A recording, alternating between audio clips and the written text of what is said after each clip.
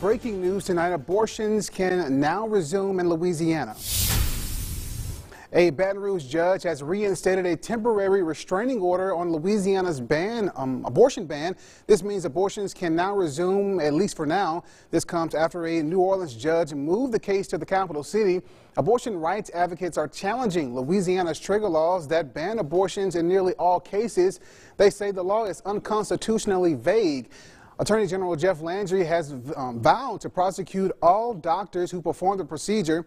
The case will continue to play out here in Baton Rouge, and we'll be keeping a close eye on this case on air and online at brproud.com.